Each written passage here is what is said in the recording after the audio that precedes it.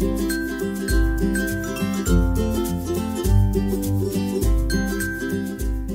guys, so let's get started. First I'm going to prime my eyes, and that's normal. And then I'm going to go in with the Morphe 35P palette, and I'm just going to use this orange color and then deepen it up with this deeper orange color. And then I'm going to be going in with this reddish color that is pretty dark. And then I'll be going in with black into my crease to give this really deep crease look, and it'll go really well with the glitter that we'll put on our lids. So then I'm going in with Colourpop's Koosh eyeshadow just as a base, and just to kind of carve out my crease and get it to the way I want it looking, because you know, when you get the crease got a little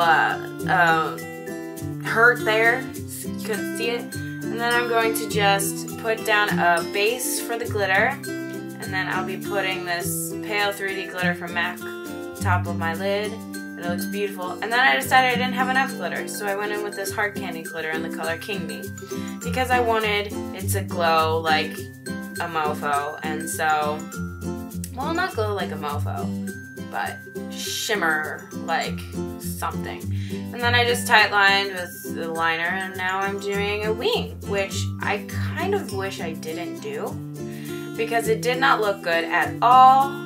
And then I'm going in with mascara as always, typical thing to do. And then I'm going in with 2 stacks of lashes, and this is because of Patrick Starr, because he stacks all his lashes. First I'm putting on these texture lashes from Eylure, and then I'm going in with the Vegan Snaze Shining Star lashes. Then I'm going in with the original Anastasia Cream Contour Kit to cover up all my dark circles with the pink color. And then I'm just putting on my Studio Fix foundation in the Stay Covered NW10, and this is full coverage and I absolutely love it. I'll be using 2 concealers. First I'm going in with the NARS Radiant Creamy Concealer in Chantilly to spot cover conceal all of my spots. And then I'm going to be going in with the MAC Pro Longwear Concealer in NW15 underneath my eyes, because I like how beautiful it looks underneath my eyes. It's just seamless and gorgeous and just glowy, and it's just so beautiful. Like, look at it. And then I'm just gonna buff that in with Beauty Blender also, because best thing to do in doubt is to buff out with a Beauty Blender. And I'm gonna set it with the Shade and Light palette. The first 2 colors I'll be setting my under eyes with, and then the rest of my face I'll be setting with my MAC Studio Fix powder in the color NW15, and I love this powder. It's so nice, and I love using it with this Real Techniques blush brush. It just gets it all over the face. And I just like my foundation to be set and not greasy. And so then I'm going to take that deep red shade that I first used in the crease and running it underneath my line, and then I'm taking that orange color that I first used and running it and smoking it out. And then I'm just putting some shine in the eyes with a shimmer stick.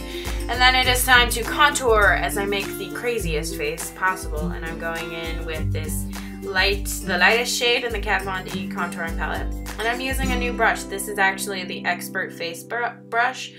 I almost said it wrong once again, and it's supposed to be for buffing out foundation, but I found that it's actually a really good contouring brush. I really like how it basically, I don't have to bake anymore because of it. And then I'm just gonna bronze up my face just a tiny bit. And then I'm going in with my favorite highlighter, and I sprayed my brush with Fix Plus because I'm following Nikki tutorials as always. And I'm just gonna highlight so the gods can see my cheekbones. And then I'll be going in with the Charolette Tilbury blush in Ecstasy, you know, and then just spraying my face with Fix Plus and the Urban Decay All Nighter Setting Spray. And this is about the point where I finished this look, and I decided that I absolutely hated this lip. I just didn't feel like it went, so I took it off and I started drawing with red lip liner, and then I went in with MAC's Ruby Woo because I thought a red lip would go better with this. And I can't tell if I was right or wrong, but that is the finished look. I hope that you guys enjoyed it. Don't forget to give it a like if you like this look, and subscribe because there's always more coming.